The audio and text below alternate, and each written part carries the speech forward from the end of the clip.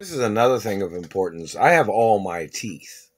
My teeth are real, but they're damaged from these people and their illegal surveillance. And don't forget, it is documented that this surveillance that these people are using was outlawed in America back in the 1960s. So they need to find out which people are doing this illegal surveillance and handheld lasers and mouth burning activities. It's all illegal. It's physical assault. Whether they deny it or not, it is a crime. The fact of these people damaging my face and teeth. My teeth are real. What do you think my mother and father's name are, government man? And in reference to the person you're trying to confuse me with, what's the name of their parents? What's the name of some of their friends?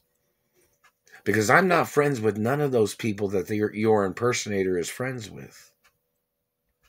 And you know, these government agents that have been terrorizing my life, those people have possibly had personal contact with that other individual that's been terrorizing my life. The person is trying to steal my identity.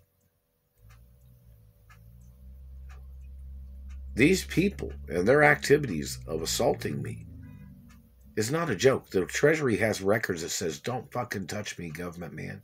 Not with your surveillance. Not with your confusion. Not with your activity of trying to claim you were trying to distinguish my identity between somebody that you know that you probably hired to try to steal my identity.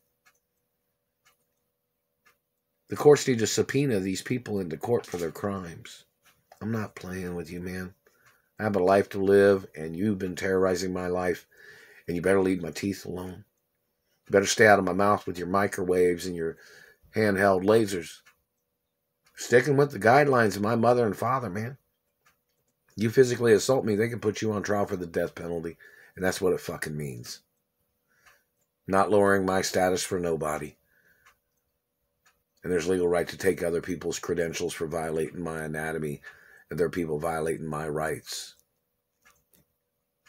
and human rights.